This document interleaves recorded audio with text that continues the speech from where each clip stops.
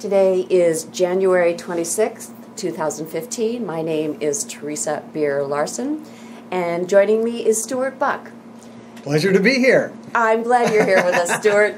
I'm going to call you Stu because we should be forthcoming. I've known you for a long time, Indeed. And so I'll be more familiar. Do I have your permission to record your face and your voice today? You do, yes. Great. The Ames Historical Society has long been interested in trains and how they influence Ames. You as well have long been interested in trains and how they influence Ames. Tell me, first of all, when and where you were born. Okay.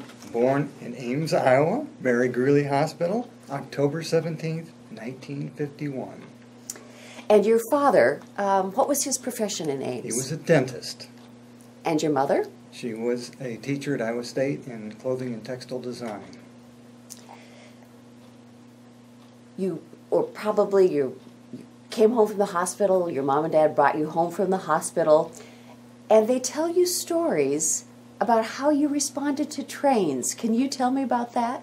Well, it is interesting because it goes back to my earliest childhood memories.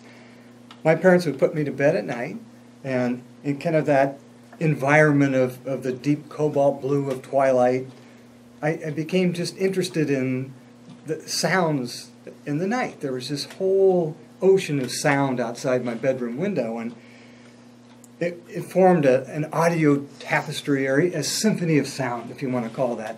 But we lived on Woodland Street, right across from where Edwards Elementary School was, and which was only a couple blocks away from Lincoln Highway, which at the time was Highway 30, the main drag through town.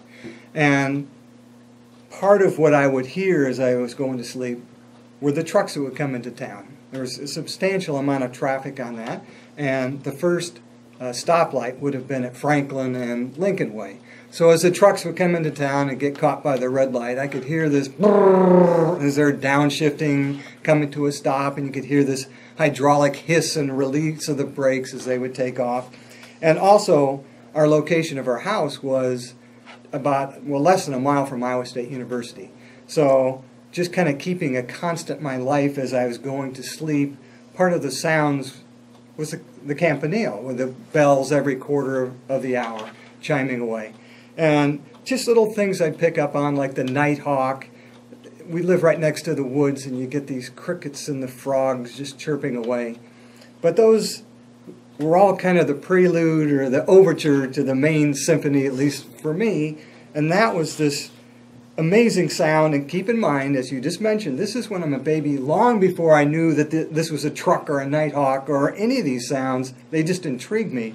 But one in particular just was so filled with emotion that it was melodious. It seemed to be adventuresome.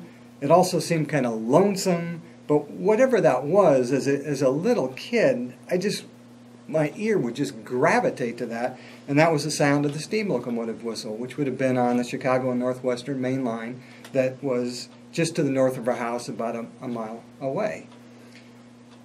So that's how early on, and I mean, even to the point that my parents' friends remarked, there's something about this kid. What's the deal here? He's picking up on this train long before what he knows what it is. It must be they jokingly said it must be in his DNA that he has this interest in trains. But it goes that far back that there was a reaction. Now, the reality is my dad liked trains, and he passed that passion on to me. And like a fireman shoveling coal to build up steam, he did that with my enthusiasm. And there's no question it was because of him that my interest in trains got going. So tell me a little bit more about your youth and what kind of experiences you had with trains in Ames. I'm asking an open-ended question, so you can start wherever you'd like. Well, the first thing, again, to fuel that fire, one of our favorite things to do, he would take the three boys down to the Ames Depot. And there was a train that came in at 2:17. It was called the Challenger. That train was initiated or inaugurated in 1953, and there's a window of time that came through at that specific time period. And what's significant, I guess, is as far as the family. We're talking about young kids. Most of the trains that came through Ames, and at this time there was at least 20 trains going eastbound, westbound, going through Ames. Most of them came through in a fleet that left Chicago about 5 o'clock. And that fleet was the city of Denver, the city of San Francisco, the city of Los Angeles, the city of Portland. They all left about a half hour after each other, starting about 5 o'clock. That put those trains into Ames about 10 o'clock and after. So for a young child, that didn't work out real well. The fleet came eastbound then, trying to time their schedules to arrive in Chicago mid-morning. So those trains would have come through Ames starting about 4 o'clock and arriving mid-morning in Chicago. So this train had the perfect schedule, I guess, for a family in that it was in the afternoon, and our Sunday meal was, our big meal was at 12:30, and so we'd finish the meal, and Dad would tell the boys to hop in the car, and we'd head down to the Ames Depot. And it was great for everyone because Dad liked trains, I liked trains, my brothers liked. You didn't have to be a rail fan to be intrigued by the Ames Depot. There was just always something going on. And the first thing that we do is we would go down into what the railroad called the subway. Most people would call it a pedestrian underpass, but it was a staircase that took you down and onto the other platform. But that was entertaining in itself because it was like this echo chamber, and as the boys would get out, we were just all pumped up. And I remember we just stomp our feet and make noise to get this echo in there. And then you'd go up the stairs, and what you'd be on would be the westbound platform. And just a little information there. Northwestern was unique in that it ran its trains on the left-hand side. So by going underneath, you're now on the south track, which would be for the westbound trains. Mm-hmm. But there are several reasons why we did this, because the Challenger was a westbound train. We wanted to be closer to the train when it came in. But once you got up on the platform, it gave you a commanding view of downtown and the railroad yards. From the depot, it was on a curve. The depot still is, but I mean, from the depot itself, you couldn't see quite so well looking east or west. Once you got onto that depot platform, you could see straight down the tracks to the east and see the tracks going to the west. So it gave you an advantage of kind of this platform, and it was also a contained space for my dad that we couldn't go too far. It was designated into this concrete platform. But it also gave you this view of the downtown yards. And this is something I think a lot of people in Ames have forgotten about, that until the 1960s, there was a substantial yard of at least a dozen tracks downtown, which also meant not only you had all those tracks, but you had trains at all times of the day being made up. So for a kid to get up here, and you have all this activity of the switching going on, and at that time, it was the last of the steam locomotives in Ames. So we're watching these little steam engines puffing back and forth, and just all this activity. Remember, one in particular, it was a string of cars that was being switched. And Ames used to have stockyards on the south side of the tracks there, east of the depot. And the switcher had picked up this and was making up a train. But these stock cars went by, and here's three boys with cattle and hogs, the little snout sticking out and oinking away and kind of getting the odor from the cattle. It was like, whoa, this is amazing. It didn't strike us where they were going. They were heading to the south side of Chicago. But as a kid, that was fascinating. And I also remember in the same string of cars was a flat car with a brand new John Deere tractor on it. And it was so new, you could actually kind of smell the toxic of the paint and the smell of the rubber tires. But those things just fascinated us as kids, just to always have something going on. But also, Dad would like to entertain us with regaling us about the great trains. And he talked about trains like the Pacific Limited, the San Francisco Overland, the Los Angeles Limited, the Treasure Island Special, the 49er, the National Park Special, the Colorado Columbine, the Rocky Mountain Bluebird, the Portland Rose, the Corn King Limited. These are all just amazing, famous, renowned trains that came through Ames. They were really its lifeblood, its pulse. And it was just so fun hearing his enthusiasm, talking about the golden days of what it was like. And if I can, there were several stories that he liked to tell. One of them was of a relative picking up a relative at the Ames Depot on Christmas Eve during a blizzard. And this was an eastbound train, so they stood kind of at the west end of the Ames platform. There's this amazing amount of snow coming down. He's hearing the train as it's coming down the hill near the college, but you can't see a thing with this thick curtain of snow. And the sound kept getting louder and louder, but the snow was just covering up everything. Then he talked about how the headlight now started kind of glowing, and it got brighter and brighter, and the sound got louder and louder. Then all of a sudden, the train just came blasting out of this curtain, and he watched the driving rods on these 6-foot-high driving wheels flash by, the flickering of the fire in the firebox, the fireman leaning out trying to guide the engineer into the station. Keep in mind, time was of essence to the railroads at this time. So they didn't just limp into the station. They came in at 45 miles an hour or faster. Now they're starting to slow down. The engineer's putting the brakes on. You have brake shoes going up against steel wheels. Sparks are flying out. You've got that acrid smell of that friction. You got this blue-gray smoke coming off the wheels. The train's flashing by, starting to slow down. You got the coach cars going by.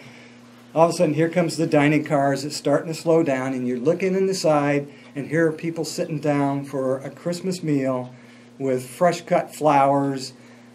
The train continues on, and it comes to a stop with the end car of the observation car. And on the back, you had what were called the marker lights, the red lights on the back, just glowing in the snow. And then proudly proclaiming the name of the train was what was called a drumhead, or a round sign on the back that was lit, San Francisco Overland. And that was hanging on the back veranda or porch that they had back there. It was all polished brass.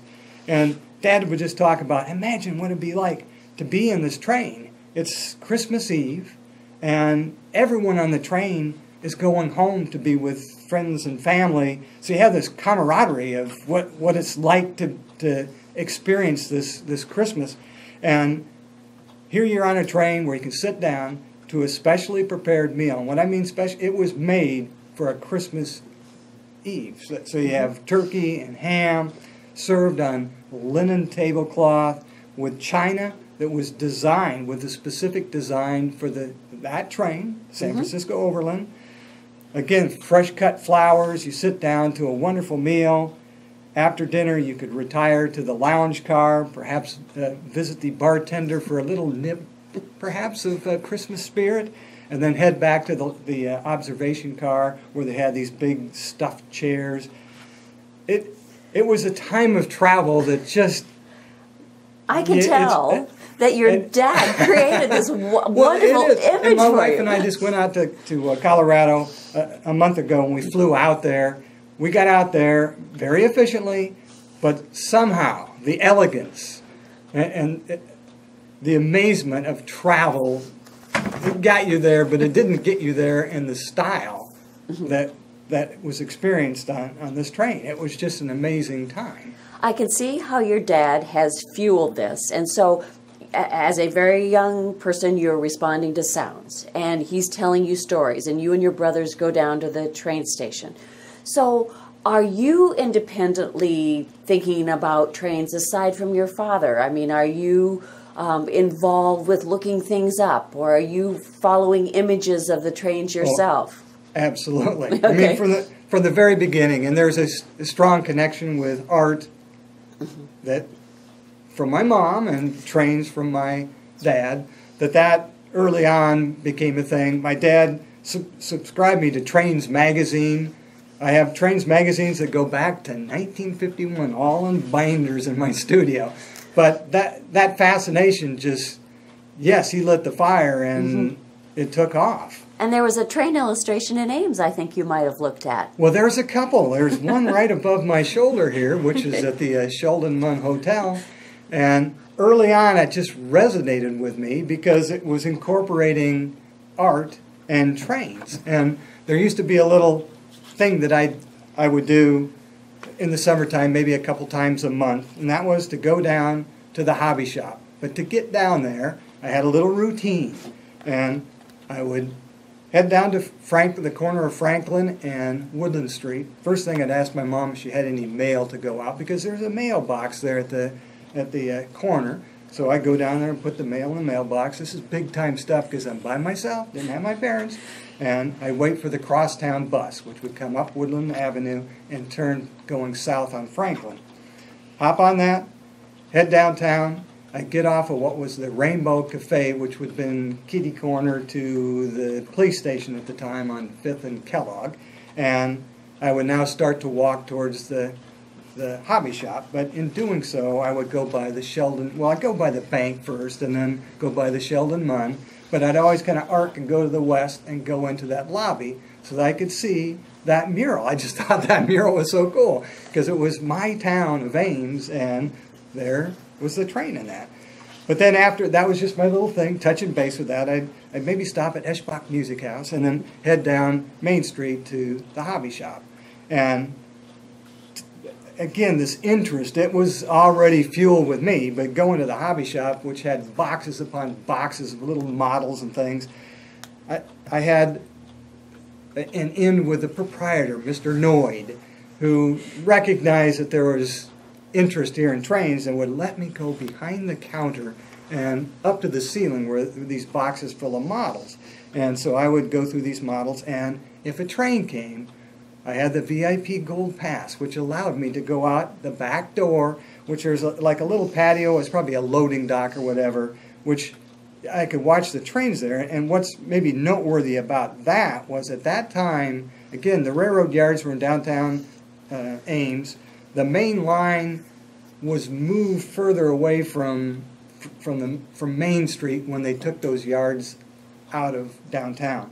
So when you stepped out on the back of the hobby shop, there was an alleyway there, maybe 10 feet, and then the main line was just right there. So, I mean, when you stepped out there, you had this platform, viewing platform to watch the train go by. So that was a pretty cool deal. But the idea was I would find a model, then I would walk to where I mentioned my dad was a dentist, but his dental office was just to the north of the depot on 5th Street, and I would enter through the back door because that was where my Uncle Ben worked as a technician making crowns and dentures and that type of stuff, and he would always welcome me in, and there was a place where I could then put my model together, and then when my dad was done with work, I could head back with him. But that incorporates the artwork, and maybe there's another one that I love, which was in the mid-50s, there was a movie put out called The Great Locomotive Chase, and it starred Fess Parker, who was my idol because he was at that time on the Disney show Davy Crockett, and I had to have my coonskin hat and all that stuff. But he also starred in this movie, which was at the Collegiate Theater, which that in itself was great. It was a true story about Civil War of hijacking, I guess, a train, which then a chase ensued on that, thus the name The Great Locomotive Chase. But the thing that really stuck with me was prior to the movie, they always would have movie posters outside underneath the marquee, and seeing that movie poster and appreciating that artwork and realizing then after I saw the movie how that encapsulated the whole experience into a work of art that really intrigued me, that this artist has found a way of crystallizing an experience. We've talked about looking at trains. We've talked touching base a little bit about art of trains. What about actually riding on trains? Surely, with your father's interest, you took a few train rides or two. We did. Or 7, or a million. First of all, steam. One thing I should point out is an important date to Ames, and that was October 30th, 1955, which I think kind of came without people really knowing. But I told you about all those trains. I listed them and how they just came through Ames one after the other like streetcars. On October 30th, 1955, the Union Pacific Railroad, which ran, the Northwestern collaborated with trains. The Northwestern would run them between Chicago and Omaha. The Union Pacific would then take them out to the coast. Where I'm talking about the Portland Rose. I mean, that train ran through Ames on the Northwestern, changed over to the Union Pacific, and then went out to Portland. The Union Pacific decided that they didn't like the Northwestern. Northwestern kind of had the foresight that passenger service is on the way out. Union Pacific still had that desire to keep the passenger train, and they decided to take their passenger service and put it on the Milwaukee Road, which would have gone through like Maxwell and Cambridge and Huxley and Slater and on to Perry. But in doing so, the service went from some 20 passenger trains a day to essentially 4 passenger trains a day, and then that diminished very quickly to, by 1960, the last passenger train came through Ames. So when you ask about riding trains through Ames, that was somewhat limited. We did take a lot of big-time passenger trains, not out of Ames, but to keep this kind of Ames related, there were several trips, one of which we did like once a month as a kind of a neat thing to do would be ride the train over to Marshalltown, and then you could get off and ride the train back. But on the ride back, we would go to the dining car and have dinner, which was a pretty neat deal because it was a great dinner and it was an unusual way to have dinner. But I guess the one that left the impression on me was a trip into Chicago, which must have been about 1955. Again, this is prior to the train being taken off. But going into Chicago, and this kind of brings up another subject, as we got to the outskirts of Chicago, I remember seeing lines and lines of steam locomotives that were just waiting to be scrapped.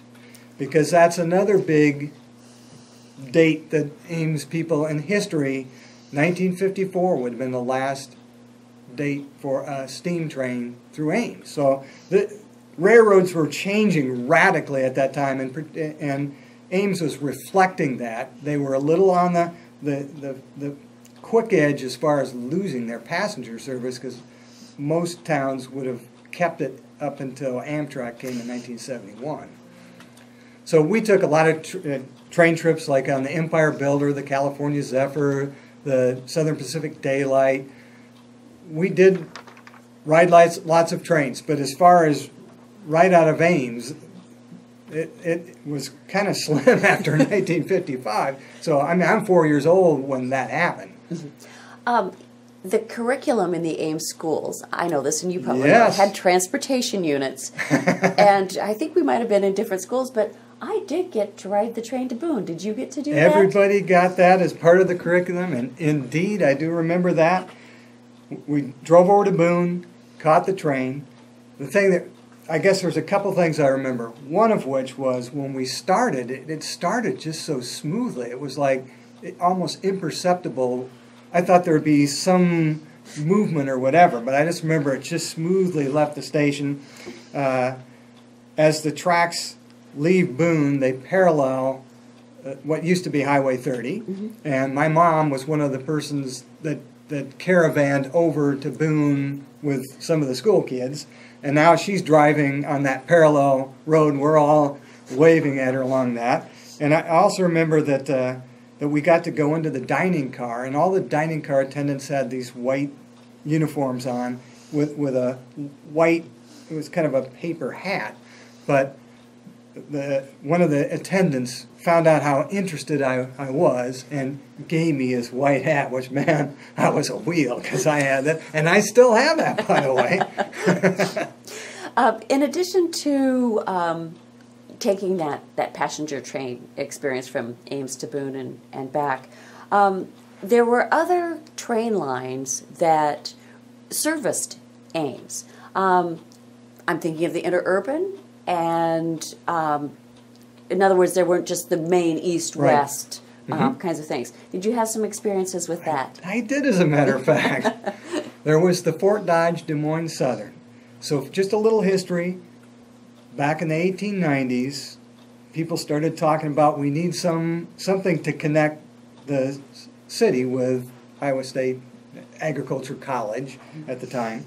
And so they established on July 4th, 1891, a little train that was called the Dinky that ran between town and the college.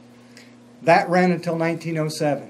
In 1907, that line was bought by the Fort Dodge Des Moines Southern, and kind of one of the things that was common at that time is to electrify or make that an electric service, which meant that they would put wires up and like a trolley, you'd have a pole going up picking up the electricity. And that ran from 1907 passenger service until the mid-50s. In the mid-50s, the Fort Dodge line had there was a huge flood in the Des Moines River Valley, and they had their power plant north of Boone in the little town of Fraser. That got flooded, and at that point, that pretty much put them out of the electrification business. They tried to bring it back, but realized that at this point, passenger service is kind of going out.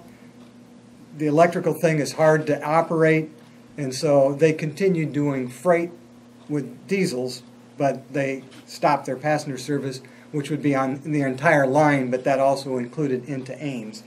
And my dad realized that this was an opportunity to ride the last interurban car, so he got me down to the station, which was where I think the credit union is today. We knew it in high school as King's Food House, but it would be to the west of the Northwestern station. But they used to have a depot there, and he got us down. It was a hot September day, and I was excited to ride this experience, and man, I just couldn't wait to get on.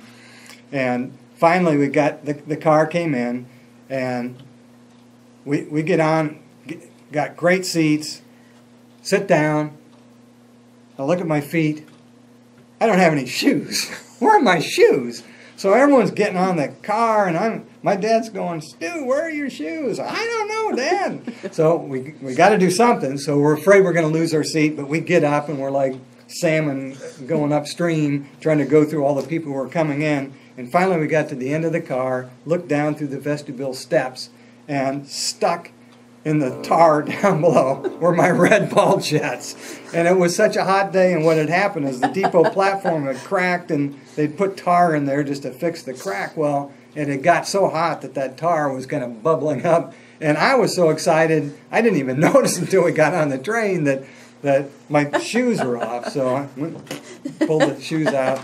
But it was such a fun trip, because I remember by that time the maintenance on the track wasn't maybe at the best. So everything had kind of grown up next to the track, and as a kid it was just fun kind of whacking the trees and stuff as we went by. But the train went out through campus by the power plant, the campus power plant, cut diagonally down by Memorial Union, and came right through Campus Town or Dogtown, near these towers. They weren't there at the time, but then were the old country club, and then it headed up to Kelly. And that's where the line met the main line that would go from Fort Dodge to Boone, through Kelly to Ankeny, and down to Des Moines. So that's where the car turned around and then brought us back. And it was the last interurban car in Ames. I think there's still a building that's odd-shaped down in Campus Town as a There result is. of that diagonal. Very perceptive when you that go down there. diagonal It's diagonal, yes, And indeed. I'm going to struggle a little bit on the address, but I'm going to struggle a little bit too, but it's tucked back there, in. and it's very obvious when you look at it. You say, well, why would that building be at that odd angle? It's because the train went right. Right and just through a quick story about that, because it comes up through Campus Town, okay? Crossed over Lincoln Highway right by the Union, and then there was a grade that took it up to a little higher lands there as it went by, again, where the towers, okay? One of the things the college students used to like to do was, of course, they would imbibe a little in the taverns there in Campus Town, but they thought this is pretty clever. They'd go down and put grease on the tracks. Okay? And freight service, for the most part, into Ames was at night. The passenger trains would come in during the day, and then freight service would be at night, which would be the time they'd be in the bars. So they'd go and put some grease on the tracks, and when the trains tried to get up the hill, they can't get any traction, and the college students got their yucks. But I can tell you, I remember talking to the crews. They didn't like that.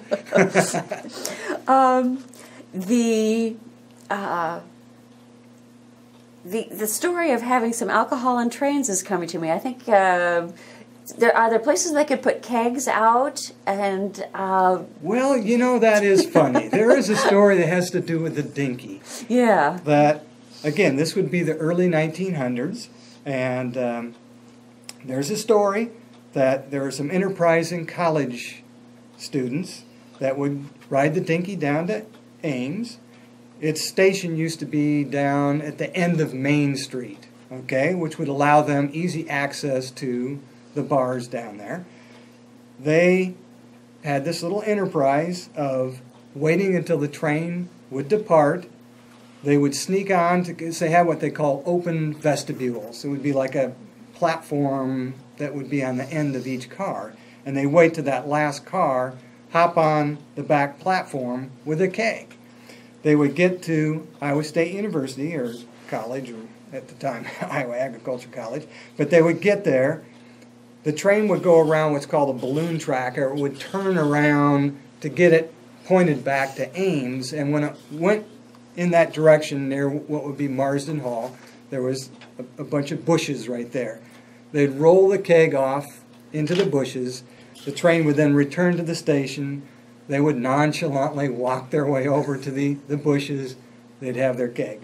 Well, they did this several times. Everything was just cool. Boy, they got this thing going. But one time, they go down there, get their keg, roll into the bushes. They come to recover their keg, and there was somebody waiting there for them. It was President Beardshear. And he caught those culprits. It's a great story. It's a great story. Put an end to their little business. Are there any other stories that you would like to tell me about steam engines coming through Ames in your youth, or you riding trains that has to do with your own particular personal experience in Ames before we move on to your adult life and your connection? I would like to tell a story. This does not personal. This is another one of my dad's stories. That's okay. I think it's a good one. But he talked about the first regularly scheduled diesel train that came through Ames. It was the city of Denver. And this was unusual that everything up to that point had been steam. And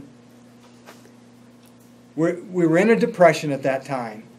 And technology was, it's not like the diesel was just invented in the 30s. It had been around, but it just hadn't really got any gravity. But as the 30s came around, the technology got to the point where a diesel was starting to make sense. Mm-hmm. And on top of that, you had the Depression, which was the ridership on trains had dropped in that time, and railroads were looking for a way to entice people back to the rails. And one of the ways of doing that, to come up with something that captured their imagination that was just different than what they're used to. And so they came up with these dieselized streamliners that were very lightweight, high speed, and that was something that just left a huge impression on him. Again, these trains would have left Chicago and would be getting in about 10 o'clock at night. And so his experience of actually watching it, because he's a young kid at the time, this would be 1936, but he lived on Oakland Street. So the railroad main line would have been less than a mile to the north of where he lived. He talked about how he could hear the train leaving, and it was obvious that it was a diesel because it didn't have a steam whistle, it had an air horn. And it was a single, he described it as a blatting sound, which was not melodious like the steam whistles, but it was very obvious that the train was leaving town. He could not actually see the train, but he could see something that they had on the train.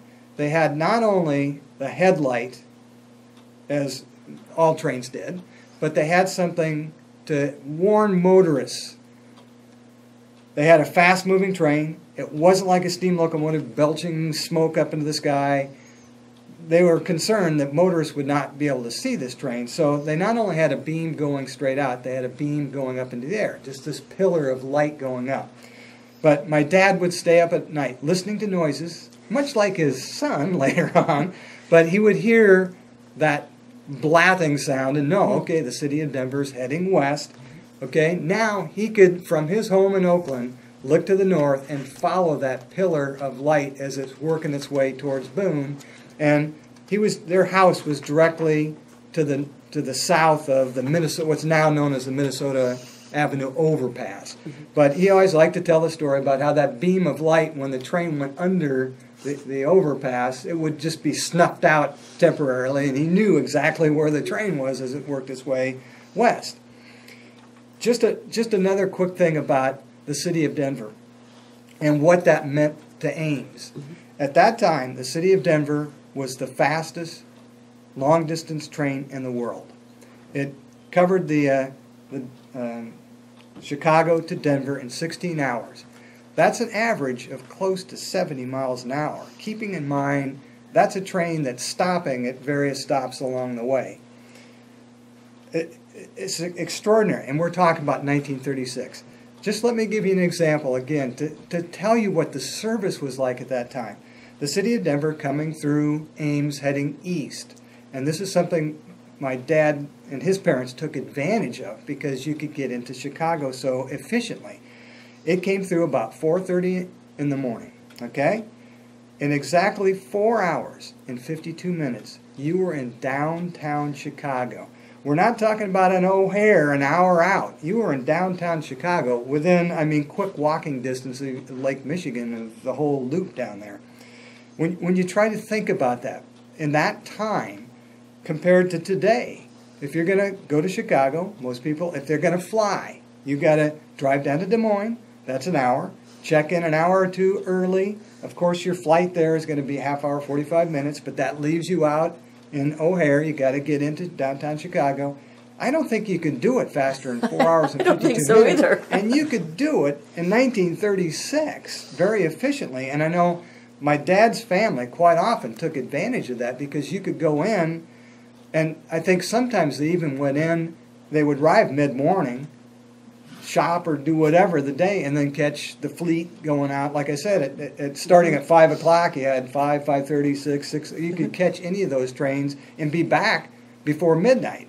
So, talk about convenience, not have to drive to Des Moines. You just have to drive down to the Ames Depot. Another reason to be in love with trains. Indeed. And speaking of that, you express that now in many different ways, but of course through your artwork. Talk to me a little bit about, of course you had a profession in education, yes, and you taught art, but at some point you must have wanted to put this passion on paper. Well, that idea came very early, like I said. With response to the artwork, and about the second I could start holding a pencil, I had that interest. I guess from the standpoint of kind of kicking it up a notch, I graduated from Iowa State in 1975, and that's when you mentioned the fact that I was a teacher. I got my job teaching high school art classes. But I also felt like an obligation, I guess, as a teacher to be active in what it is I teach. And I just thought, what am I interested in? I'm interested in trains. I particularly at Iowa State, I kind of put the train thing, I pushed it down a little bit, I guess. I didn't consider that a subject maybe to use. But after graduating, I thought, what the heck? It's what I like to do. I think I'm just going to start a business, a freelance business. Had no idea where it would take me, but I just thought, let's take those interests and couple them together and see where it takes me. And the name of your business is? Streamliner Studio. Let's start with, I'm not sure which of your works that you've done about Ames you'd like to talk about first. Well, the ones I did for the city, I think, again, from a historical standpoint, there are 3 pieces I did. One was to portray just kind of the golden age of the Ames Depot, and I've alluded to the fact that it was just the portal for Ames. It was so. What I wanted to show is this two steam locomotives meeting with the depot in the background. I just thought that was so important. The depot built in 1900. I think part of what people kind of forget in 1950s, the whole area north of the depot was converted into a parking lot. Okay, but up until that time, those were elaborate gardens that were managed by an Iowa State botany professor, and there was places to wander through this elaborate garden. One of the things, they'd grow the flowers as a train would come to a stop and you'd look out the window. It spelled out Ames. But it was just a beautiful depot, just a pride of our town. It just seemed like if I'm doing these for the city of Ames, it would make sense to have the steam locomotives and to have the depot there. And the name of that piece is? I think it's the Golden Age of Steam. Okay, to be honest, can't remember. Yeah. The next one is, I think, entitled Switch Stand. Mm-hmm.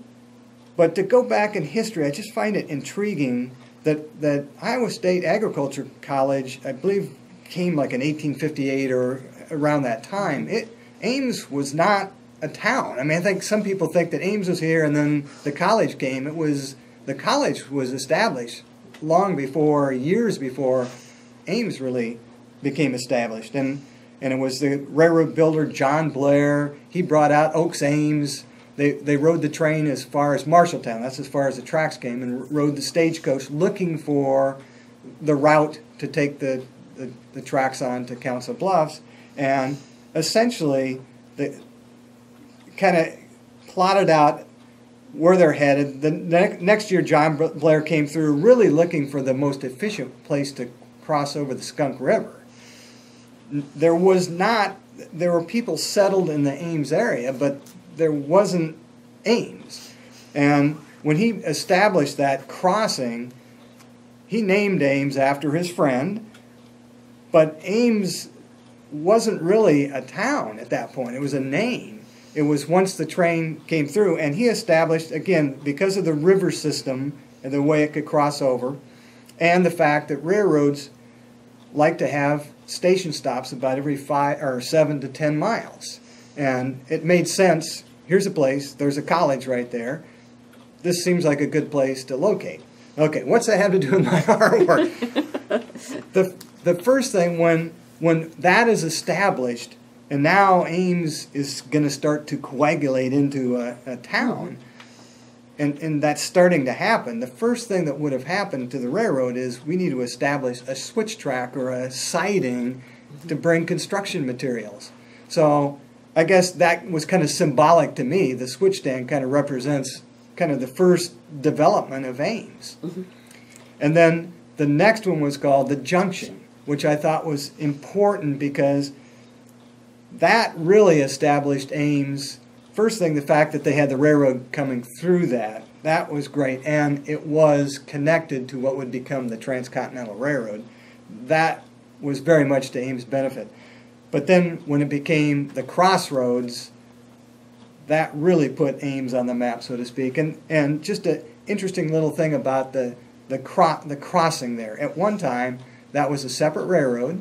It was the Des Moines and Minnesota Railroad. It was a narrow gauge railroad, which is unusual that its gauge was 3 feet instead of the standard 4 foot 8.5 inches. And it came through. Ames essentially is getting started in 1864. 1874, it crossed over the northwestern tracks, and by the way, had a little line that took it in to what became a Union Station, okay, which used to be right to the south or to the west of Duff on the south side of the railroad tracks. There was the established Northwestern Station, and that little narrow gauge would come in there and share the station with the big railroad, so to speak. And just to head back a little bit further, that station stayed in Ames until the 1980s. It became a freight house. It got covered with corrugated metal. I think a lot of people just didn't think about it anymore as being the original station. But when that station ultimately got torn down, they took all the metal off. And there was the original timbers of the station, which I remember going down there and being amazed at how that was built. I mean, it could stay there for another 100 years. It was amazing, these timbers. Mm-hmm. But anyway, this little railroad came through and then eventually became part of the Northwestern. Just another little quick story. People familiar with Northwestern Avenue. That used to be the narrow gauge because it came across, and you might notice that it kind of parallels what's now the line that goes north. Yes. Okay, when Northwestern bought that line, it needed to get a bigger sweep to turn the main line to go north, which meant they had to move the tracks a little to the west. And so then that line became what is Northwestern Avenue, which parallels that. Okay, so that Northwestern bought that, and that then line went up to Eagle Grove and points north, and then it went south to Des Moines. So again, the intersection was important because not only you had east-west, but you had north-south. Yes, crossroads, absolutely. Mm-hmm. You talked about the depot, and you need to tell me a little bit about your motivations for Depot at Dawn. Well, obviously it goes back to my dad and his stories and the glory days, but that's a steam locomotive, which was his favorite. It was a 484 Class H, but he'd always, Stu, those are big steam locomotives. And they were huge behemoths. They called them Zeppelins on rails. But that's at the head end of this train. It's a westbound train.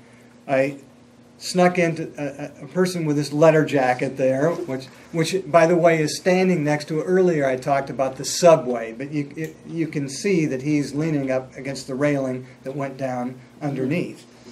But just that would be one of the many trains that came through Ames. That's kind of in the 1940s.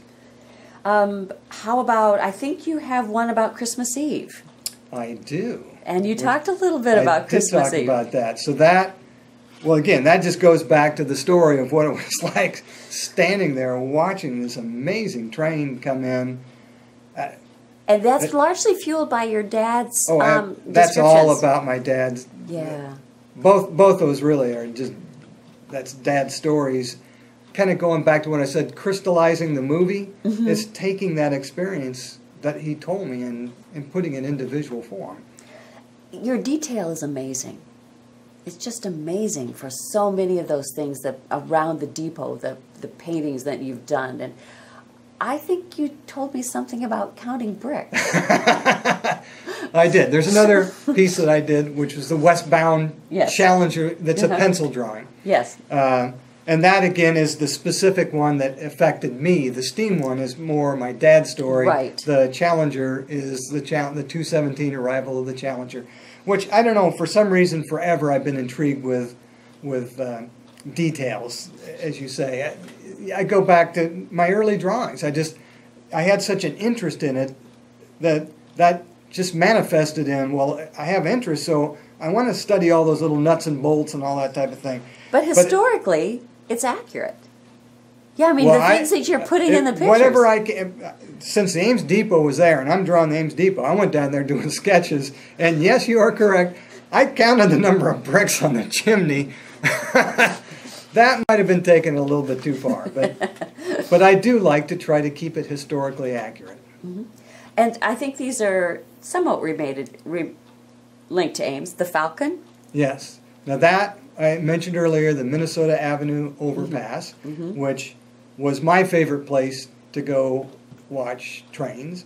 And that's another one of those little stories, kind of like the bus, of having independence of a bicycle and getting on my bicycle and going down Oakland Hill, which is a big hill, and then going up Highland Hill, which wasn't so much fun, but then taking my bike out to the bridge. And essentially those were the days when Mom would just kind of say, hey, we'll see you for dinner, and off you'd go and watching trains. And there's a quick little story about Dad. That was his favorite place to go. His grandmother, or my grandmother, would take him out there because it was the trains would be heading up out of the Skunk River Valley, and hitting the hill at the point where they go underneath the bridge.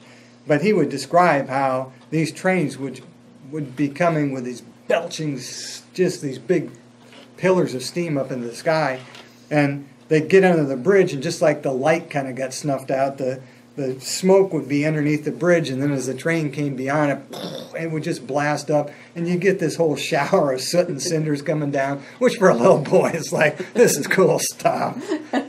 But that has always had special meaning to me, that location. And the Falcon train was in the 70s and 80s, the Northwestern Railroad, really kind of, when I'm a little boy riding my bicycle out there, the Northwestern Railroad was having hard times, as railroads kind of all over the place.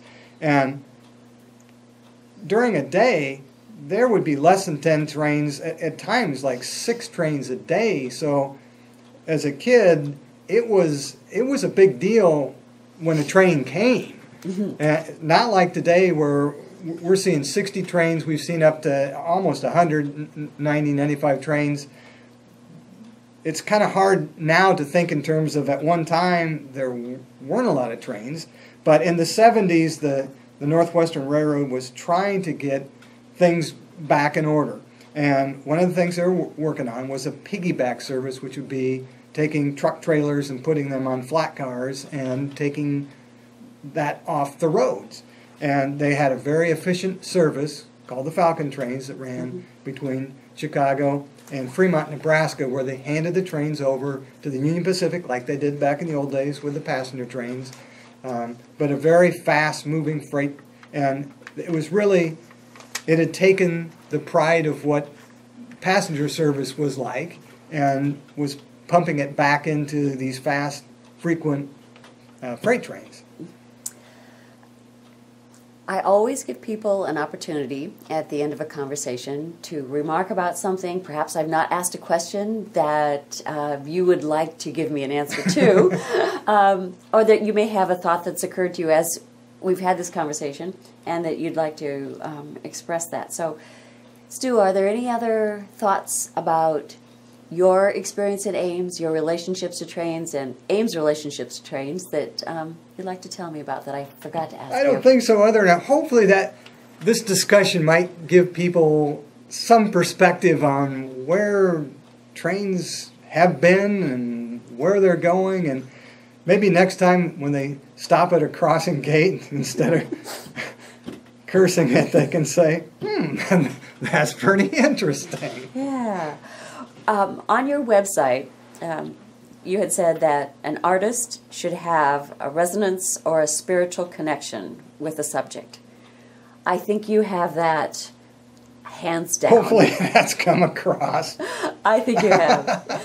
Thank you so much for sharing your thoughts with me today, Stu. It has been an absolute pleasure. Thank you. I really appreciate it. Thank you so much.